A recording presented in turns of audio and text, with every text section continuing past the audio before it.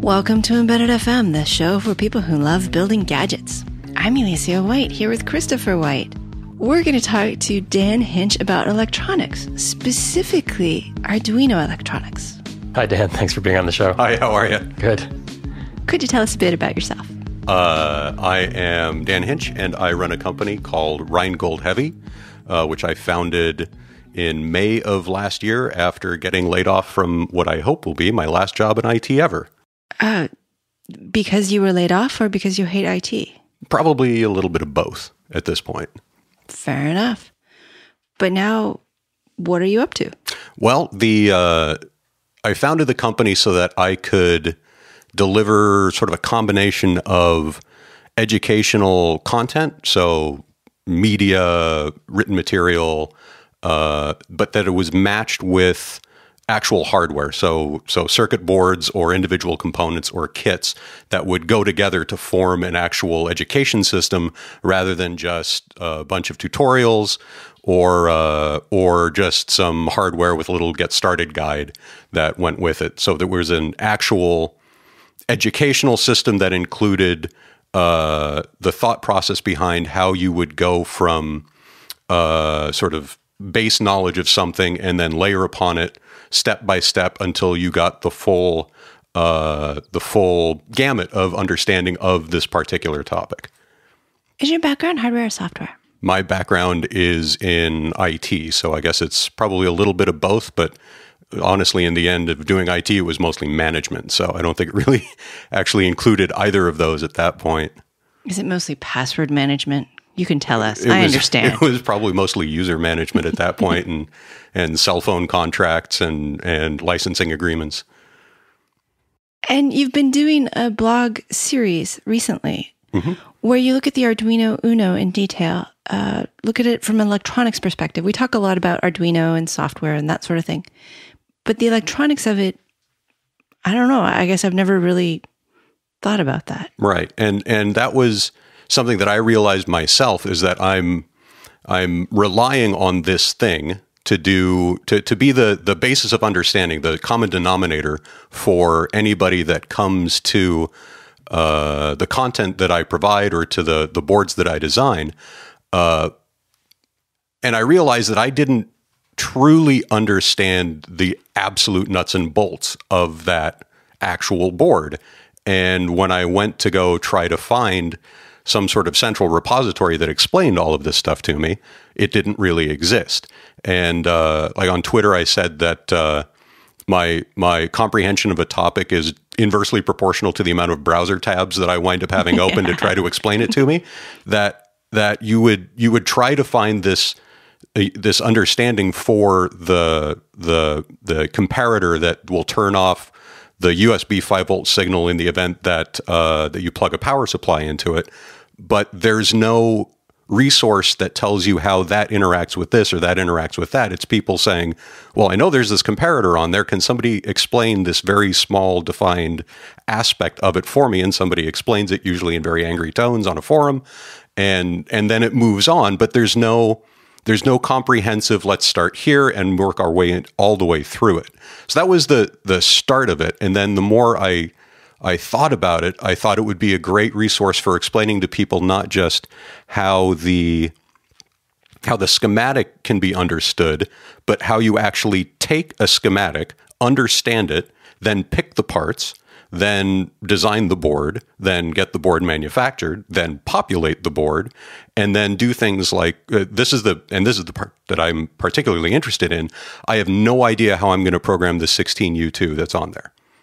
I have no idea. I know I'm going to get a chip. It's going to be in cut tape from DigiKey, and I'm going to solder it down. And then what do I do with it? The 16U2 is the bootloader chip that usually acts as the USB interface? Exactly.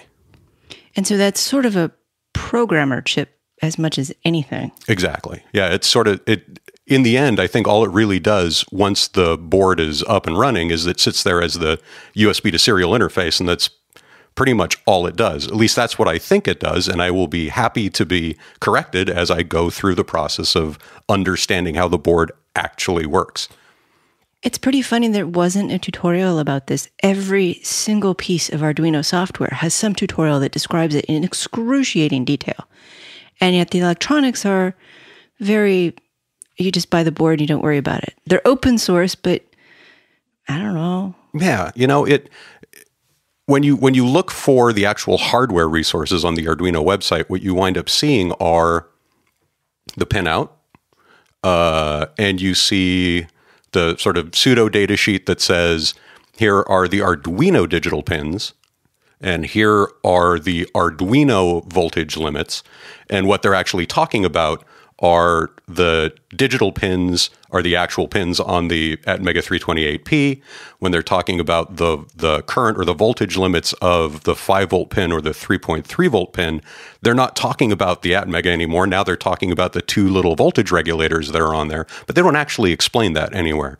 It's just, these are the VIN pins, these are the 5-volt pins, these are the 3V3 pins. They exist on the pin header right there, sort of in abstract in a black box, and they just provide 3.3 volts out of nowhere. That's one of the things about open source hardware. It sounds good, but open source doesn't mean well documented.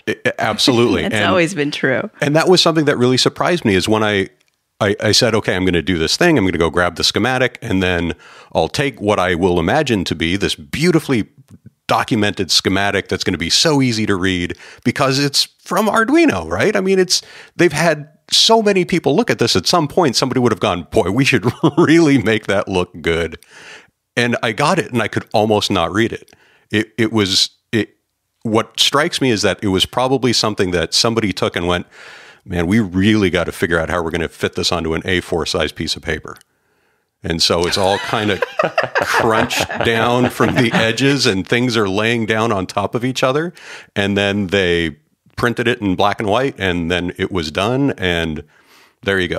Do you think it's partially not their goal to foster an understanding of their hardware?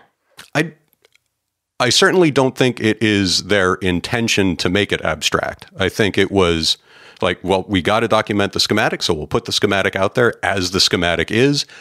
But boy, if you go to the Arduino language reference, I mean, it's a beautiful thing, right? It's so easy to understand for anybody of any programming level.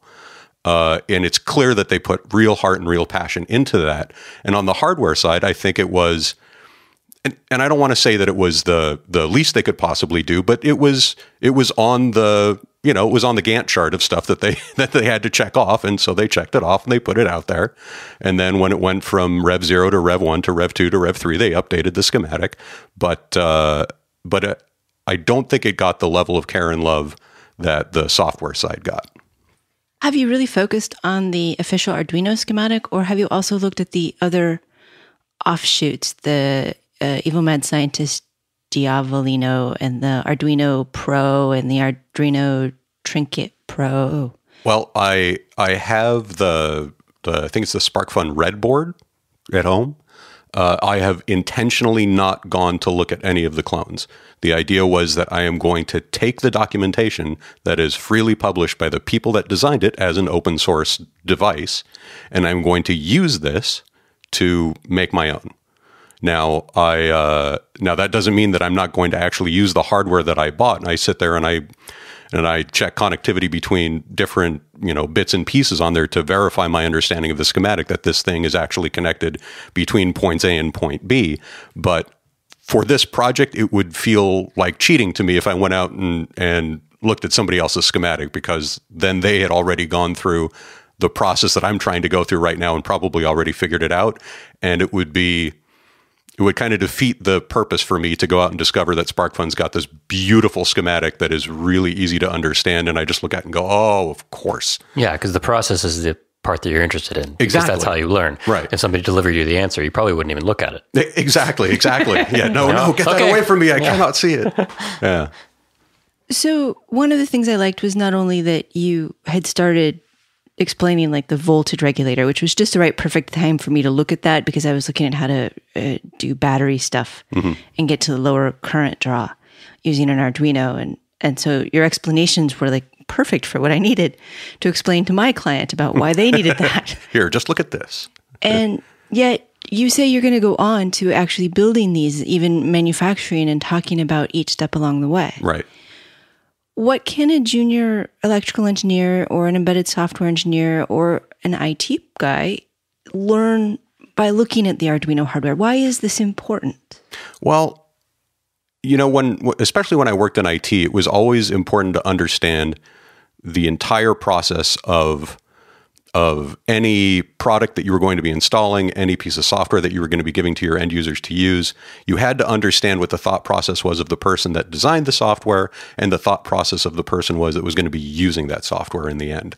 And if there was some conflict between those two, There always is. as there always is, you should try to be aware of it and at least try to make some kind of plan for when this conflict is going to erupt, so that you can head it off at the pass. Maybe it's even just the form of an email saying, hey, look, you're going to try and print this, but it doesn't work with HP printers.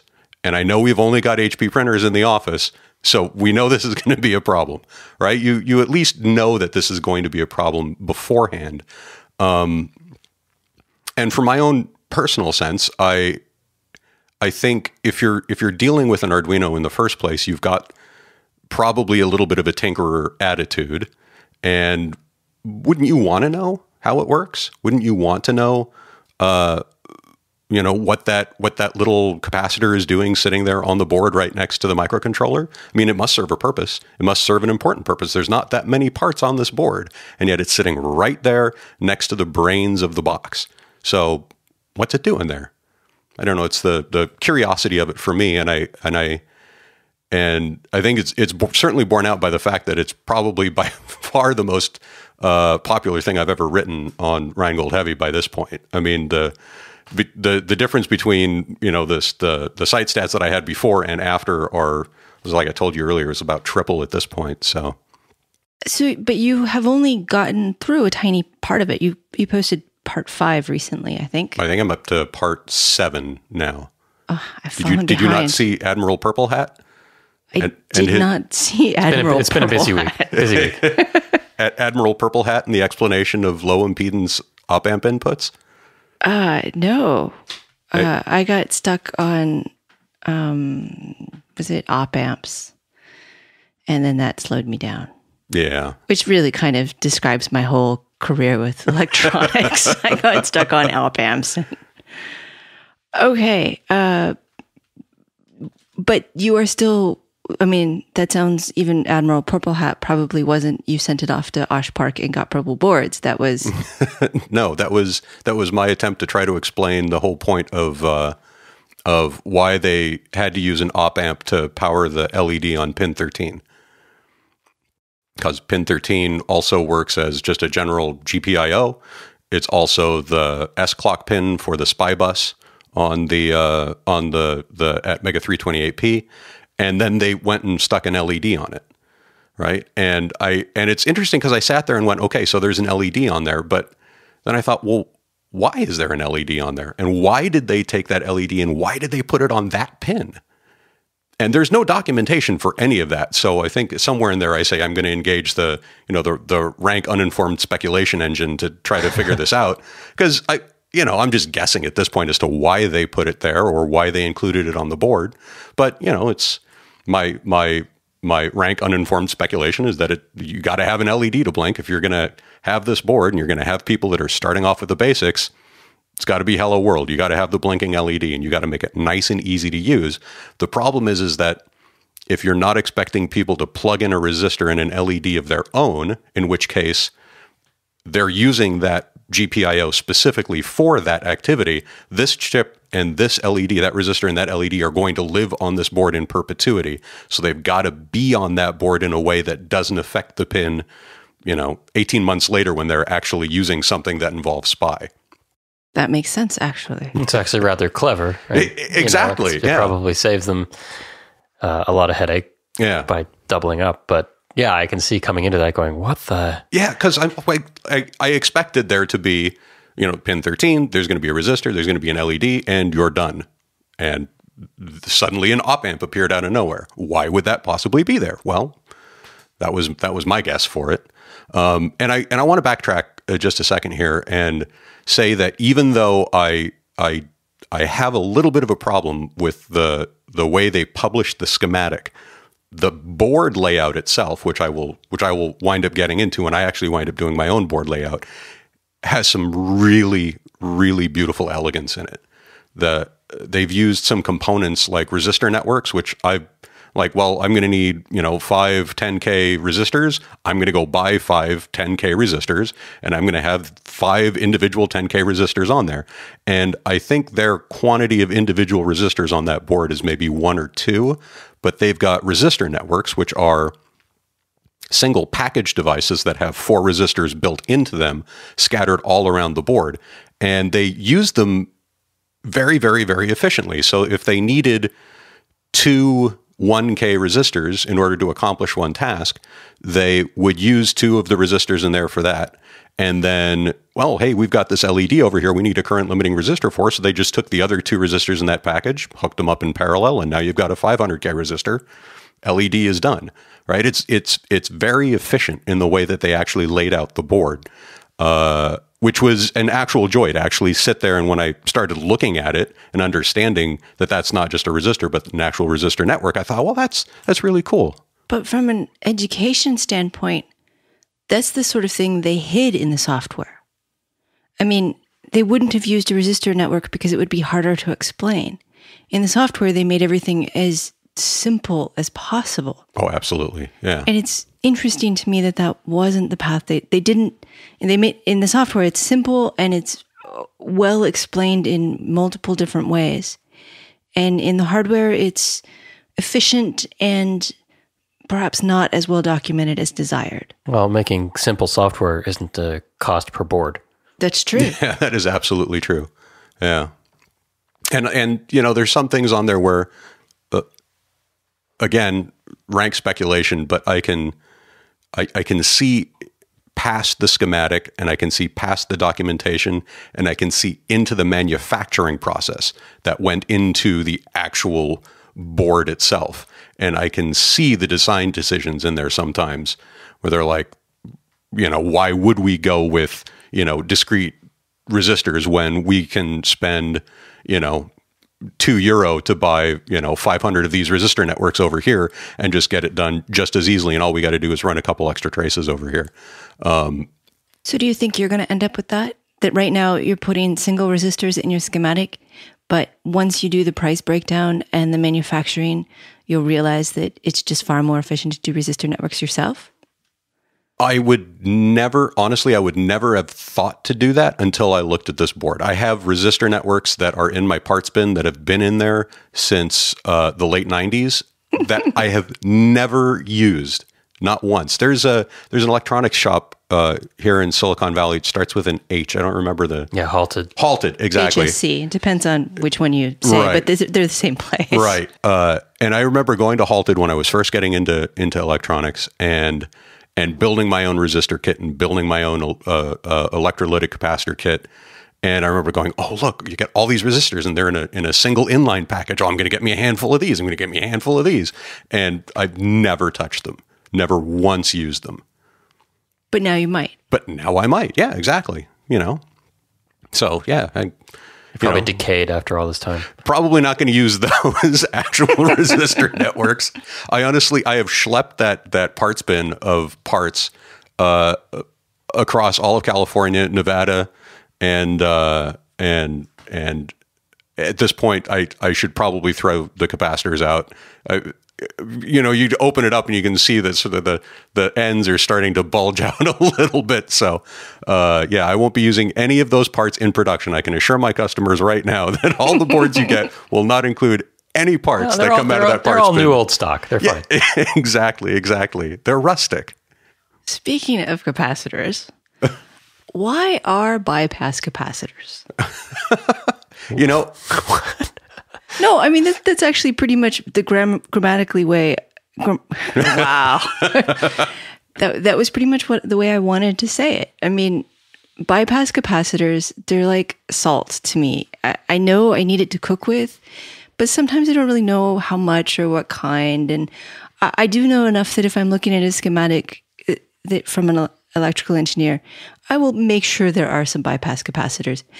But that's really all. I'm not like, so why are bypass capacitors there?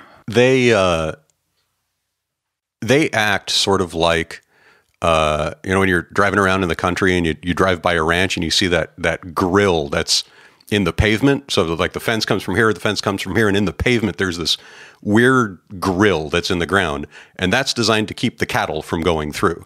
So trucks, they don't like it when their paws fall or their hoofs fall down. Yeah, when the cow's paws hit the grate, they're incapable of getting across the grate. So you have this fantastic way of keeping all the things you want in one location, but allowing these much larger objects to actually pass through unimpeded because you don't necessarily want them in one location or another. These little bypass capacitors that you see across every circuit board next to every integrated circuit, they act to take any noise that might be on the power rail, or we sometimes refer to it as the power plane on the PCB itself, and they act as a little cattle guard right there to allow high frequency noise to just disappear right into the ground plane, but allow just pure clean 5 volts or 3.3 volts to go to the power pin of the integrated circuit that you're working with. And the chips that you work with are generating noise just left and right all over the place. Some are much, much better at it. Some are much, much worse at it. But there is a lot of noise on that power rail. And when you get to the point where you want to actually turn on your chip by energizing that power rail, you want to make sure you've got that little filter sitting there to take any of that high frequency noise and just send it straight down to the ground plane. And that's based on how capacitors actually work, because they sit there and they charge and they discharge and they charge and they discharge. If you get this super clean, very clean DC signal coming there, the capacitor charges up and then it stops because it's charged and there's nothing else it can do at that point. But when you send the AC signal to it, it charges and then the fluctuation starts to drop and then it starts to discharge and then it charges and then it discharges, right? And then the faster and faster and faster it goes, it matches up with the particular frequency of these 0.1 microfarad capacitors, which is the typical one that you'll see, 0.1 or 0.01 microfarad capacitors. And that allows these high frequency fluctuations that you get from logic chips to just go straight through that capacitor, because they allow AC signals to pass through and go directly to ground, and they don't actually get to the power pin of your chip. And you should use salt because it makes everything taste good. Almost like butter. Yes, of course. But how much? And what kind? Well, a pinch. Somewhere between a pinch and a skosh. Arduino as a language. You mentioned the Arduino language tutorial or thing. You brought me wine, and this is what you get for bringing me wine. Do you see Arduino as its own language, or is it just simplified C++, and maybe we should tell people they're learning something? I got in trouble on Twitter about I know. this. I got you into a Twitter battle, and I felt sort of bad afterwards. You know, I don't really think of it. I'm not writing in Arduino. I mean, that just sounds strange to say for some reason. I'm not writing in Arduino. I'm writing in whatever derivation of C or C++ that it actually is. But it doesn't seem like it's its own language, and I think the reason for that is because I didn't have to relearn a whole bunch of syntax in order to figure out how to create a for loop or to create a while loop or something like that. Like, I looked at it and went, oh yeah, that's familiar. Okay, I can do that. But it wasn't like, for ampersand, open quote, some strange open paren. Yeah, exactly. Like I'm going to sit here and I'm going to have to relearn again how to write a for loop, because they've decided that their way either had to be different or we think this is unique or something like that. Like, I didn't have to go through that. So through that, for me, it feels like a derivation of some other variation of a language that I probably learned at some point. So I don't think it's a language in and of itself. Some people like to say it's a language in and of itself, because then they are teaching classes and camps and young people and people not in technology. They're teaching them Arduino, which everybody knows is easy. You can look on the internet. It says it's easy. And so they're sneaking in C++ without anybody knowing. And so I can see that because there is a fear of C++ as a very complicated language. But I feel like you should eventually tell them that you're giving them a simplified C++ or C, because that's a very marketable skill and it's one they should know they have. It's like that lady came up and told me all about her robotics project she was working on with her kids and how detailed it was. And she was working in with Arduino. And then she said, well, what do you do? And I said, embedded systems. And she said, what's that? Well, let's see. Yeah, let's have a little talk. So, yeah, I shouldn't have really put you on the spot with the language thing, but no, I'm sort of taking a poll in the world. No, I think what the Arduino stands for isn't the hardware. It doesn't stand for the language. It stands for the ecosystem of the combination of hardware and software, and it's a common denominator, and it also for some people it will be better, and for some people it will be worse. They will sit there and go, "Oh, Arduino, that means it's going to be easy." And that is, like some people really, really hate it when there is some easy entry point into a system that they have worked in all their life. And some people are very welcoming to something that's easy, that allows people to grasp something that they've been working on all their life. And I think that is the more salient point about Arduino as to whether or not it's hardware or software language or something like that, is that it's almost a mindset at this point, that if you're dealing with something Arduino, people immediately perceive that this is something that they can learn themselves. Even if they're not particularly interested in electronics, it's that 18-year-old boy syndrome of, if I really just applied myself, I could be a ninja, right? And anybody can look at an Arduino and go, I know if I really, really wanted to, I could learn Arduino. Now I'm going to go, work on my car instead. If you phrased that as, I could learn 8-bit processors and C++, that actually does sound a little harder. It does, and it doesn't roll quite as trippingly off the tongue either. So, yes. Yeah, running an Arduino camp as opposed to running, 8-bit AVR camp. Embedded systems with C++ camp. Woohoo! That sounds thrilling. Yes. For you and all 3 people that showed up. Although I would like to point out to listeners that this does mean if you've been thinking there's an Arduino language and you have to learn it in order to help people with Arduino, that's not true. You may already know the language. Well, I honestly got tripped up playing around with some Arduino stuff because I was like, oh, do I have to go look some stuff up? Because this is Arduino language, right? And so I would stop and look stuff up, and I wouldn't even realize, that's just normal syntax for C. It's like, oh, I wonder when I'm going to run into a different syntax, Yeah. Well, I think it's not that it's different syntax. It's that they put those sort of ease of use layers on top of it.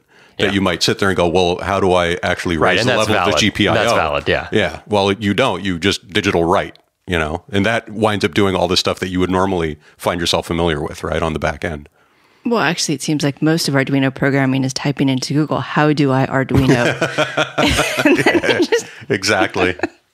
Well, even when I'm doing my stuff, the Arduino language reference page is open almost all the time. Because, at this point, there's just no way I can remember all of that stuff just, that easily. So let's see. We talked a lot about the Arduino schematics and a little bit about Arduino. Let's see, I have a question in here. Are voltage regulators really important? So maybe that's not the best of questions. Let's go on to Rheingold Heavy. Where did the name come from? Well, back in the hazy days of my youth, I thought it would be a brilliant idea to, and I can't believe I'm going to be admitting this over the air, to have a tinsmithing booth at a Renaissance fair. Everybody thinks that's a great idea. Exactly. It was either that or become a ninja. Or you could be the jouster at Renaissance Fair. Wait a minute. Weren't you something at... I actually did work at Renaissance Fair for a couple of years, yes. Oh, God. I was in high school. It was great. When was this? 1995, 94. Was at the Renaissance Fair up here in Marin County? No, there was one in Southern California. Oh, okay. So you were at Southern Fair. I was at Northern Fair. And that is the extent of Renaissance fair jargon that I'm prepared to repeat in my life. Anyway, so I thought it would be this great idea to have a Renaissance fair booth where I would make chess sets and necklaces and stuff like that out of tin, because I'd gotten this tin casting kit from my grandfather a couple of years before that. And my dad's like, well, you're going to have a name. And I was like, well, I'm going to call it Rheingold Zinn. It's got this German connotation to it, and I got it from my German grandfather, and my whole family's German. So, and then my grandfather here in the United States actually hand carved me this big, beautiful sign out of walnut, and then 24 karat gold leafed Rheingold Zinn across the face of it. I mean, it's an awesome sign. I've still got it to this day. And consequently, every business venture I've ever had after that has always had Rheingold somewhere in the name. So I was going to have this adventure travel and training business 5 or 6 years ago, before my body decided that adventure travel and training is probably not a wise idea. And that was going to be, Rheingold Training and Travel or something like that. So I wanted to have that in the name somewhere. And then Heavy, I wanted it to sound like Mitsubishi Heavy Industries. So, and that's where the name came from. And then clearly, after having seen my last name and then seeing the website domain that I chose, I apparently don't want anyone to ever find me, because I can't find any way of communicating what I do in a way that people can spell. So I at least didn't use my last name and my email address. That was a step in the right direction. Have you scooped up the similar websites with incorrect spellings? I have not. I'm a little budget constrained for stuff like that. Just go shopping for every possible permutation of somebody misspelling a German word. Oh, yeah. I do find it amusing when I get emails at Logical Elegance with my name misspelled, which I did make the aliases because why not? Those were free. Yeah. So it is your company. Yes, my company. I believe on the About page, there are 4 different jobs described, and under each one, it's your picture. Yeah. That was pretty amusing, actually. That was the intent. I think it was either going to be terribly amusing or terribly unprofessional. It was going to be one or the other. Yeah, sometimes. And then I realized, you know what? It's my company. Do what you want. Exactly. So electronics hardware for high-quality education products. Do you end up competing with SparkFun and Adafruit, Makershed, Parallax, Evil Mad Scientists? Or, I mean, is there just space out there? There is space out there. I don't know how much in the way of education that Adafruit is necessarily focused on, or Evil Mad Scientist Labs. I know SparkFun's got a huge education outreach. They're both pretty focused. Yeah. But, I guess that's, I certainly don't have the revenue or the volume of sales to compete in that regard. I might be in the same subject matter. But when I first started working on the very first project, I certainly went out and I tried to find things where I was not in conflict with people that were doing similar things. What was the very first product? The very first product was the I2C and SPI Education Shield. And that was funded with a Kickstarter back last December. And so that one, when I saw it, I was like, why do you need this? Arduino has I2C and SPI. Why? But then when I looked at it, you were visualizing how things get clocked out and what the lines were. So it was a very electrical approach to what I see as often a software problem. Right. Was that your intention?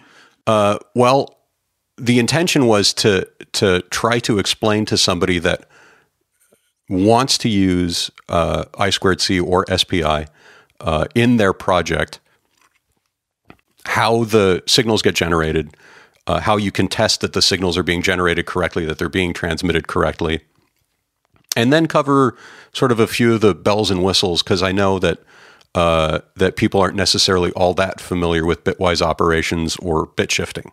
And if you aren't familiar with doing, and or binary operations, you can wind up sort of jumping through a lot of hoops to try to get your data into a register looking exactly like you want it to look, if you don't know that you could just shift that one over 4 spaces, left or right. But the origin of it really was that there are these things, I2C and SPI, and as you read through the documentation, such as it is, you wind up hearing a lot about registers. And then I started wondering, well, what is exactly a register? Well, you start reading about registers, and then you start reading about flip-flops, and then you start reading about digital logic. And I thought, I can't be the only person that wants to know these sorts of things. And it was, again, that sort of scenario of, as I tried to comprehend the breadth of everything that made up the I2C or the SPI bus, from the registers inside the 328P all the way out to what you get inside the actual chip that you're working on, that I wound up with 45 browser tabs open again. Like there are very few resources that cover a topic completely in depth in a way that is approachable to people that might not necessarily be familiar with it up front. If you want to go get the guide to I2C from Philips, you can try to comprehend what it is that they wrote. Yeah, exactly, right? Or you can read any I2C device. They always feel this need to restate the entire concept of the I2C bus inside the datasheet. Well, that's because they always change it slightly without you noticing. A little bit of timing. We don't want the rise time to be this. We want it to be this because that's the way our chip works. And you spend a week trying to figure out why this simple thing doesn't work. So I wanted to be able to provide a resource where you could start off with knowing that I2C or SPI were a possibility of something that you could do, and go all the way through understanding not just how to execute a SPI command or how to execute an I2C command, but understand what was happening. Because if you don't do that, then all you're doing is you're following recipes. You're not actually making food yourself. You're just opening up the packaging and you're adding, a little bit of A and a little bit of B as the instructions tell you, but you don't really understand what's going on. And then when your quiche comes out tasting bitter, you can't fix it. It's not that you just can't fix it, but considering the attitude most people will most likely have, they'll just never make it again. Right? Because they don't have the tools to go in and go, okay, well, I just need to go in and, I need to add a little bit of marjoram to this or whatever it is to make the food actually taste good, right? That you need to be able to provide them the background. And in some cases, I'm sure people don't necessarily need to sit there and actually use the clock data and latch buttons that I put on there to manually operate a shift register. You don't necessarily need to understand exactly how the clock signal needs to be, up when the data button is pressed. You don't necessarily need to know that, but at some point you might want to backtrack your way into it because you're starting to struggle with some concept later on. And in order to do that, all you're going to have to do is go to one page. You're not going to have to go and open up 50 different sites in order to get to the information that you're looking for. At least that would be my hope. Cool. And I've heard good things about it. I haven't played with one yet. Honestly, one of the best pieces of feedback I got was a guy that bought the board, and he said that he hadn't been that excited to get something in the mail since he bought a Forrest Mims book. And I thought that's quite a compliment. I'm like, I don't know that I really live up to that, son, but I really appreciate it. So...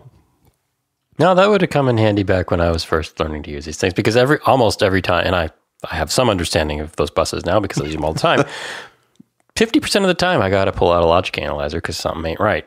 Yeah. Well, if you're using I2C, you really should use an oscope.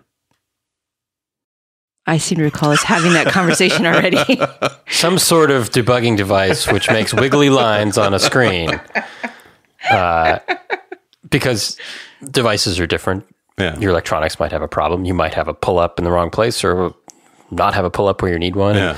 Or stuff conflicts. There's addressing problems. Yeah. And if you don't understand how it works, you're kind of adrift. And you can't learn how it works unless you do the debugging stuff that you're already in trouble with. Yeah. So starting out with something where, okay, I'm going to flip these up and down, see what happens, and getting an intuitive feel. Yeah. That's awesome, I think. I spent a lot of time in the Arduino subreddit on Reddit. And I try to help out anytime I see anybody asking a question about I2C or SPI. And this one guy was wondering why his SPI chip didn't work. And and he's, talking about his code. But what he didn't actually say until you sort of got him into the actual design of what it was that he was working on is that he had tied the chip select pin to ground. It's like, I'm not going to have another SPI chip on the board. It's going to be the only active SPI chip I have. So it's always going to be active. I just always want it to be active. And then didn't know why his data never latched in. So that actually works for some chips. And for some chips, it will work. But if you don't read the data sheet, how would you know? Yeah. Which was another of your posts that I found quite amusing. You have one about reading Datasheeps. I have Datasheeps. Datasheeps, really great. I have a chapter in my book about reading datasheets because I agree that it is something of a skill. It is not, you shouldn't read the datasheet from start to finish if this is the first time you've ever read the datasheet. Yeah. And that first page, that's for people who only need the summaries. Kind of skip the first page. Right. Walk away until you're ready. Yeah. But you had a post that was pretty cool. What advice did you offer? I think the probably the most brilliant piece of advice I put on there isn't even my piece of advice. It's from Douglas Adams. I just put the big Hitchhiker's Guide to the Galaxy Don't Panic sticker right on the front in big friendly letters, right? Because that's, you look at these things and you get, the first page is all manufacturers' logos and highlight specs that might be right, might not be right. And they're also dense. They expect you to know what all this means. Absolutely. And it's like MV/S/ the phi symbol / sigma. You're like, do I need to know that? Is that the spec that I'm looking for? And then you turn the page and it's logarithmic charts, like 6 logarithmic charts on there. And it's the temperature coefficient versus the frequency versus the equivalent series resistance. And at that point, you close the data sheet, you throw it in the trash, and you walk away, right? Which is why I'm like, that the number one thing you can do when you're looking at a data sheet is just be calm. Just understand that you're not necessarily supposed to comprehend it the first time in. Like, it's not a document that's written for ease of understanding. And each part isn't for everybody. Absolutely. It's an exercise in what can I ignore? Yeah, exactly. And then the best part is when you do spend half a day trying to read that thing, only to discover that this is not the part for you. Oh, that's the killer one. Yeah. When you're trying to get through 6 data sheets because you need to know which of these parts works for you, except in the end, none of these parts worked for you. Yeah. And what has really surprised me is I never talked to manufacturers until I had my own company. Why would I? Right. But I have wound up probably correcting, I think, 3 or 4 data sheets now for manufacturers, which just surprised me. I always thought, well, this is technical documentation, not just little documentation, but this is the technical documentation for your product. Would you not make sure that your timing diagrams weren't completely garbled before you published them? I spent 3 weeks at a job once. There was an error in a data sheet and couldn't figure it out. It was a timing issue on a one-wire device. So those are really, really, really very sensitive to timing. But it was right in one data sheet for one package of the part, but wrong in a different package. The device was completely identical except for the package. And if it's a one-wire device, so it's got 2 contacts, right? So it's not like the package really matters. Yeah, and they screwed it up in one package and not in the other. And it took me 3 weeks to figure out what was going on and finally went back, oh, sorry. Yeah. That's brilliant. So with some of your posts, you put in quizzes. How do you do that? It's like I'm reading through and you have a question and then I have to mouse over. Right. And it changes colors. Well, that's just rollover CSS that I probably purloined off of somebody else's site because I thought it was a good idea. The idea being that you need to have some way of testing yourself when you're starting to learn some theoretical stuff. And that was sort of the best way I could think of to sort of give a quick hit for you to make sure that you truly understand the information that I'm presenting. Because if you read the answer and then you're like, I really don't get it. My hope would be that you'd send me an email going, dude, your documentation doesn't make any sense. Like, you gave me this answer. I cannot understand what you're writing in order to get this answer. And that is not a problem of the person that's reading the documentation. It's the problem of the person that wrote it. Very few people are going to do that. Absolutely. It's actually kind of a privilege when they do. Absolutely. And I guess everybody that winds up going down this path of manufacturing product, you wind up with these probably a handful at best. Even when you're making thousands of boards, you wind up with a handful of people that are your truly best customer. And I have this one guy in Germany that is the wonder customer. I mean, he sat there and he sent me typo corrections, and he's like, I just want to let you know, I've been through half the material that you've written so far. And I've been doing it step by step by step by step. And here are the mistakes that I found. And here's a couple of typos that I found. He actually sent me an email when he saw the Arduino schematic that I'm using as the cover image for the Arduino posts. Somewhere on there, I have written, need to find out load cap size, ? And he sent me back an email. He's like, 15 picofarads. Like, you are going above and beyond, man. So, you know, it's people like that I know are certainly getting use out of the material, but also sitting there and going, well, you know, that they have this opportunity to make sure that they actually can verify the information that they've got. Because if you're just reading the page, and then I do provide all the code. So if you just copy the code and you paste it into the Arduino IDE and you upload it to your board, and you get a temperature reading back, or you get an ADC reading back, or you write something into flash memory and pull it back out again, how do you know that you truly understand what's going on? And the only way to do that is to be posed a question that you aren't immediately presented the answer to, right? So that's why I put that funky CSS in there. But designing questions is hard, especially when you have to be able to answer it pretty simply. Yeah. And I've been talking with a couple other people about putting more formalized quiz or maybe an exam together that is completely, you know, open, I guess, open web, open book, open page, open content. I don't know how you describe these things nowadays.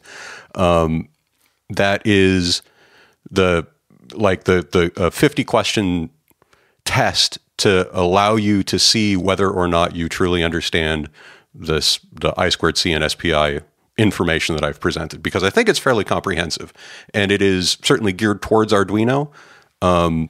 But I mean, timing diagrams are universal regardless of the micro that you're using to control it, right? I mean, the timing is going to be the timing is going to be the timing. I2C is always going to be 2 wires. SPI is typically going to be 3 or 4 wires. It's presented in the Arduino format, but it's the idea of what is the clock signal, what is chip select for, what does it accomplish, to be able to provide somebody the idea that if you can go through all this material and then you can answer these 50 questions at the end, there's a good chance that you actually understood the material. And you don't have to memorize it, right? Because you already know that this is a resource that exists. And I know in 2 weeks, I'm not going to remember that stuff anymore, right? But at least you knew the information at the time, and then it'll be able to give you a clue that you can come back later on, 2 weeks, a month, a year down the line, to go and return to that information and get it again when you need it. So relearning is easier than learning. Absolutely. Absolutely. Is your blog critical to your sales? Why do you do the blog? Well, I do the blog because it's in my mind, it's part of an education system, and it started off as just being about the I2C and SPI education shield. That the idea was that I was going to provide the board, and then the board was going to be matched with a full series of tutorials so that you had both of them at the same time to learn the topic that I was covering, rather than having a series of tutorials and now you've got to go out and source the parts yourself, and you've got to breadboard a whole bunch of stuff, or alternatively just sending you the board and then you've got to go out and you've got to read datasheets to figure out how to make an AT30 TS750 work, right? That it was going to be a marriage of the actual hardware with documentation as a full system.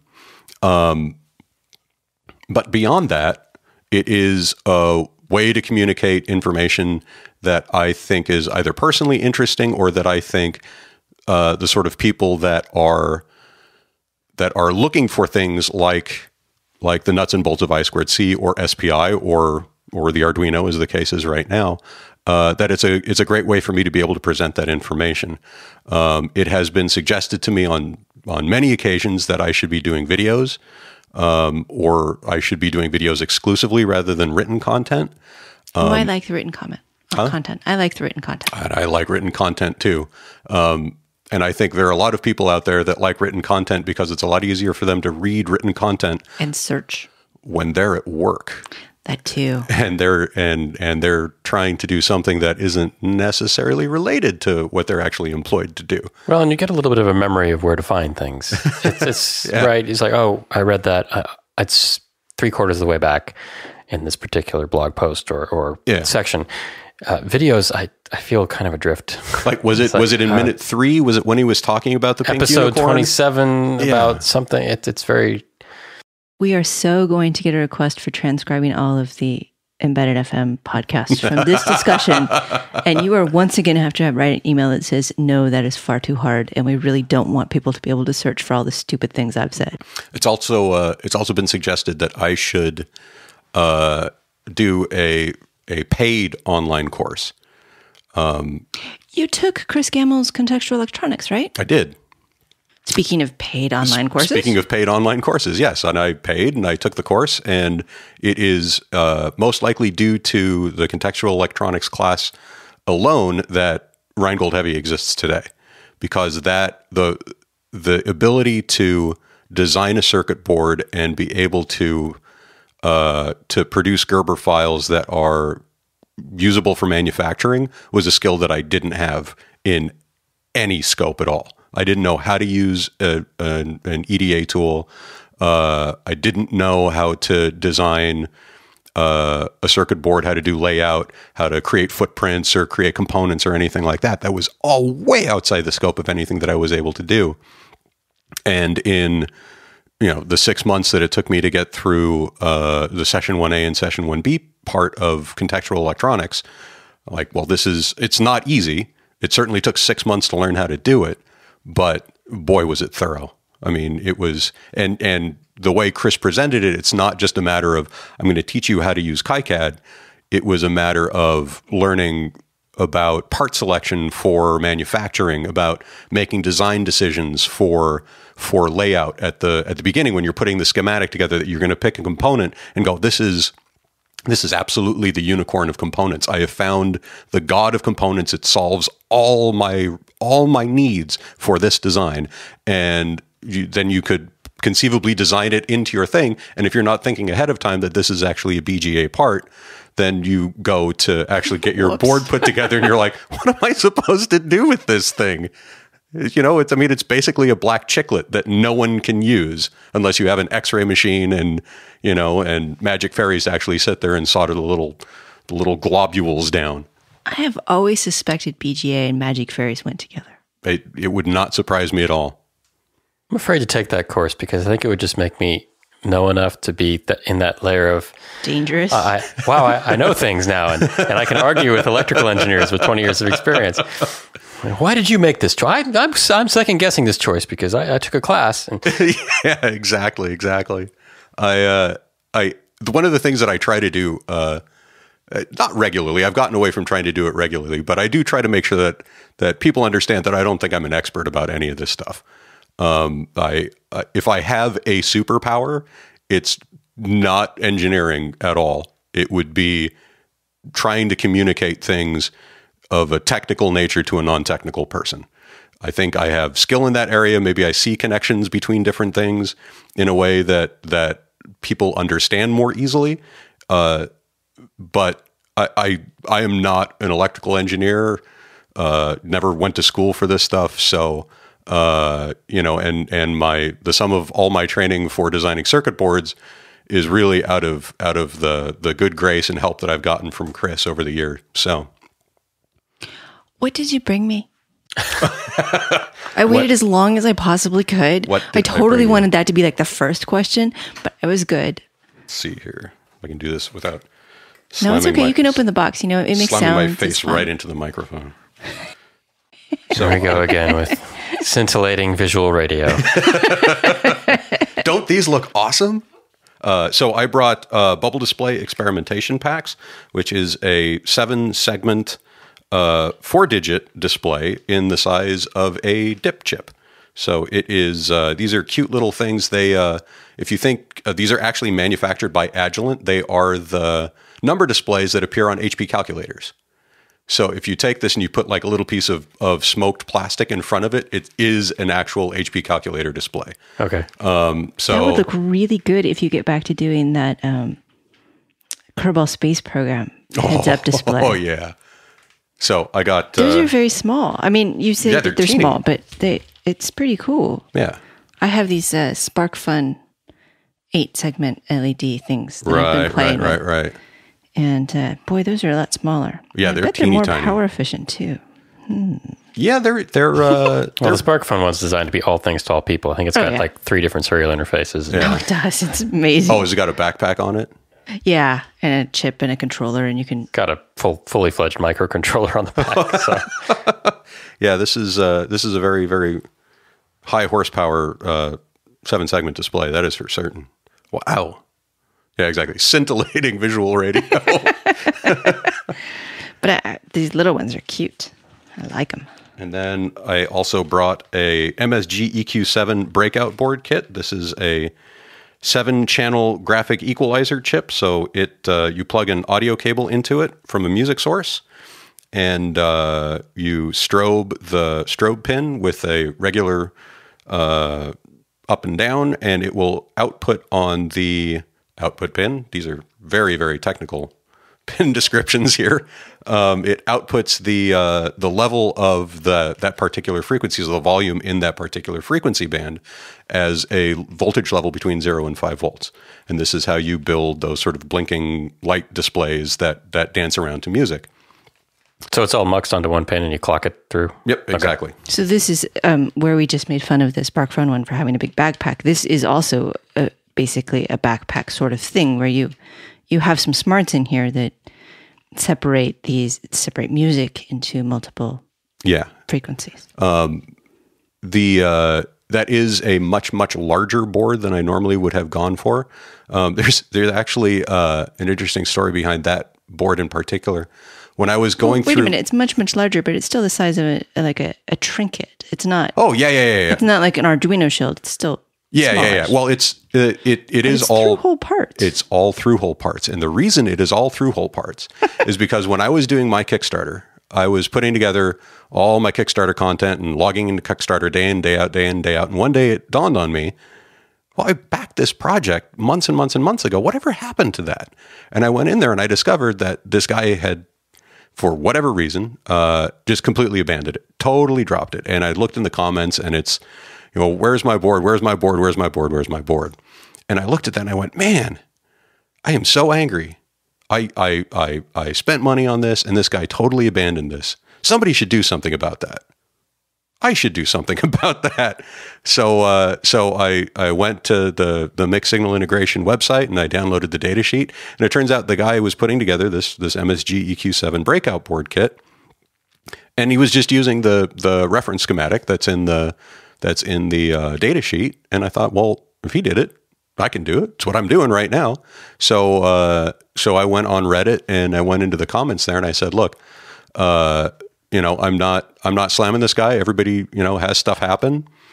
I'm sure his reasons for not fulfilling his obligations to the people that gave them their hard-earned money was perfectly valid. But that said, people don't have their product. So what I did was that I walked them through the entire manufacturing process, the design process, and then I sold them boards at cost. So if you were a valid backer of that Kickstarter, you got this board at cost. Then I'm not out any money. They're only out a little bit more money than they had originally been charged. And everybody walked away happy. Cool. Yeah. And then, I have stickers. We can trade stickers. There you go. Excellent. And I got fancy multicolored and R's. 2 of each. Nice. So that it wasn't just, one of you with stickers, and then I brought 2 of those too. You know what this means, listeners? If you email me, embedded, whatever the email is, I give at the end because it's not like I remember It's show at embedded.fm. or hit the contact link. I will send you some of these stickers and maybe one of mine if I run out of those. So feel free to ask for stickers. I still have some. When we met, you were at the Parts I.O. booth at SolidCon. Yeah, that's right. What did you think of Solid? It was my first time going to a trade show that was not information technologies. So there were surprisingly fewer people involved with sales than I'm used to at a trade show. But I thought it would be far more hardware focused. Given that it's hardware, software, and the Internet of Things or something. Yeah, and apparently road racing cars from South Africa. Don't forget the biology and gum. And the biology and gum, yeah. It was eclectic. Eclectic. That is a great word. It was, well, that comes from all the time of living in Southern California and hearing morning becomes eclectic on KNPR, or KCRW. That's it. I thought there would be more of a hardware focus, but I suppose that the wave of IoT has got a very, very large software, The cloud. the entire cloud and the cloud services and the APIs and all the things that exist around that are now really beginning to get productized, and not just productized, but also heavily marketed to those in the know. Yes. So there was obviously a very strong focus on that, which kind of surprised me. I thought that there would be a larger presence of I don't know, Texas Instruments and Microchip and Microchip, Atmel. yeah. No, but Intel was there, but for the most part, there weren't a whole lot of other. Yeah, it didn't seem that, I wasn't expecting Kemet to be there with their own personal capacitor booth, right? Come up and see all our line of 0805 capacitors, which would have been fascinating to see, let me tell you. But Yep, it's a capacitor. yeah, exactly. Oh, and that one looks exactly like it, but smaller. But I don't know. It just seemed smaller than I was expecting, and like I said, not as hardware-y focused as I would have hoped. There was a lot of entrepreneurship, and Solid does do. I mean, that seems to be something O'Reilly's sort of into. Yeah, there were the booth, the Parts I.O. booth was right over by Startup Alley or Startup Row or whatever they were calling that. And there were some very interesting things going on over there, and there were some sort of head scratching things going on over there. There was one guy that came over to Chris and I over at the Parts.io booth and was really excited to talk about what he was doing. And I'm like, well, that's interesting. I don't entirely understand. But that's cool. I'll come over later and see, when you've got your thing out to talk about whatever it is that you're doing. And he just stood over at his table with his iMac out for 2 days. What were you doing there? What are you presenting? Why are you there? What is your purpose? Performance art? That's probably the best observation I've heard yet. Well, there were two parts. One was sort of students who were showing off things, and then if you asked them for more detail, like, "Can I see the motor you're talking about?" they would say, "No, we've never built one." That was a little hard to take. And then there was the other startup section where they were in some sort of battle to get some sort of, I don't know, seal of approval. And those were amusing to talk to because they were all over the map, from we are so glossy we don't even understand our product anymore to the Bluetooth power or plant monitoring system. Bluetooth planet monitoring system? Plant. Oh, plant monitoring. Watering. Huh. Which I had seen a lot of because I've just been hearing a lot of these on Kickstarter and other various places. And so I asked, how is your Bluetooth plant monitoring system different? And he looked at me for a minute and he said, "We focus only on cannabis."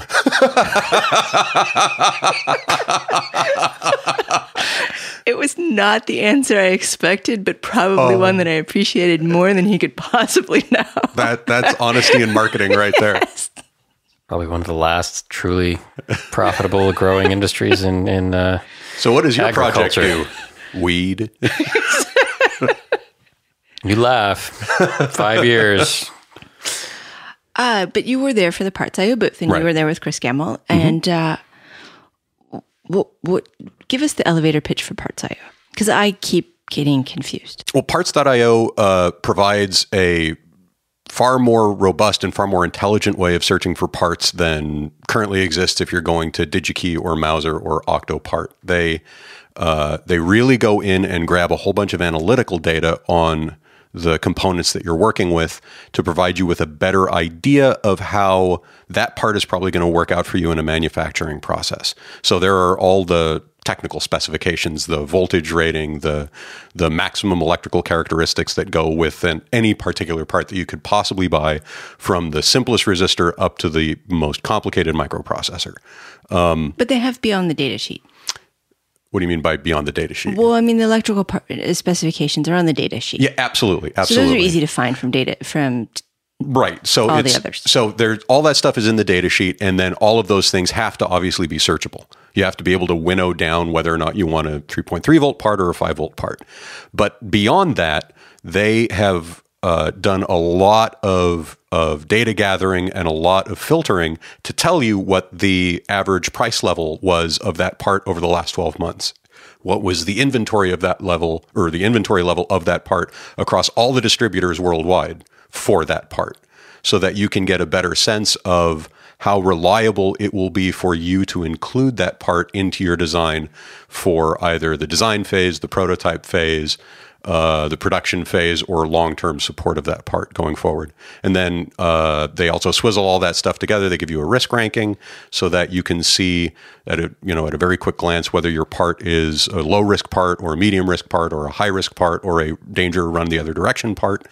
And then they provide you with the ability to link out straight to the distributor of your choice to go and buy that part when you've assembled the selection that you want to work with. And this is part of the Supply Frame family. Supply Frame family, along with CodeFX and Fine Chips, Hackaday, Hackaday.io. And now TinEye. That's true, yes. I can't believe we haven't had a party for that yet. I hope they're listening. I've heard rumors, by the way. We'll tell you. And when those rumors solidify, we'll tell you. The secret TinEye after party? Or probably the secret Supply Frame after party? Yes, exactly. Let's see. You got a Photon at Solid, like all of the attendees. Yes. At least all of the attendees who got there before I started scooping them up. Going by and grabbing handfuls of photons. What did you do with yours? Wait a minute. We should, Christopher, describe Photon. Yes, please. What? It's a microcontroller with Wi-Fi and a big cloud backend thing so that you can access it over the internet quite easily. So sort of like Electric Imp, but totally different. Very different API. The API is more open, kind of webby. I'm not describing this very well. You program it in Arduino. The language. And they provide all the hooks in there to access things remotely on the internet, or to declare things within your program or on your device that should be accessible from the internet. So it's really quick to hook up and say, this is an endpoint that I want to be able to interrogate from the internet, or something I want to be able to control. That's... And if you see Chris in person, which I know seldom happens, you can ask him to show you on his iWatch. You never go to the conferences with me. That's because they're conferences. I know. But if you see him, you can ask to see his iWatch, and then he can show you whether or not our garage door is up or down. Right. Because I turned it into a garage door opener. It's sort of cool. As one does with every IoT device. It was either that or the toaster. Yeah. Yeah, actually. So did you find it easy to get up and running and started with it? I did. The getting it hooked up to make it control the garage and give me feedback of whether it was open or not was pretty simple. Getting it hooked into an app was difficult, but mostly because that's something I didn't know how to do on the Apple side.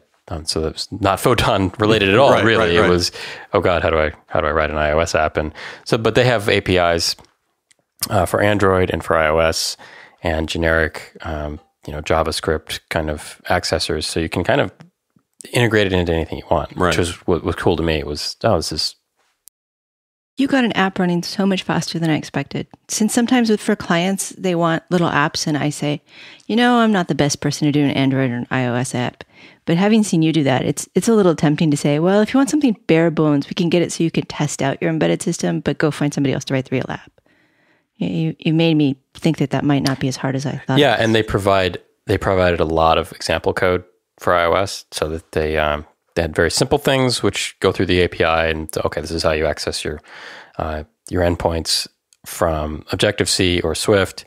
But then they also had a very complicated example, which they ship with they don't ship with it, but it comes with the dev kit so that you can, out of the box, control it just by plugging it in from an iPhone and, look at all the pins, set them high-low, look at the ADC values and things like that, just right out of the box without actually programming it. Right. It's just got that firmware embedded.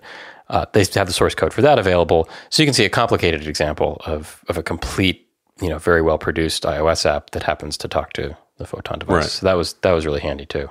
I thought the way you onboard the Wi-Fi information onto that chip was really elegant. It was soft AP connect. Yeah. So easy to do. And then after that, I think I saw that Alicia had tweeted that, Chris was able to do like these 3 great things before breakfast this morning.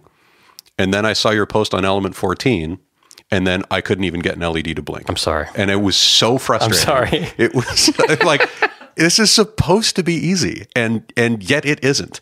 And the more I dug into it, as soon as I had to go outside of Arduino or whatever we're calling that language, and into things like Java or JavaScript, I was completely lost. Absolutely lost. Yeah.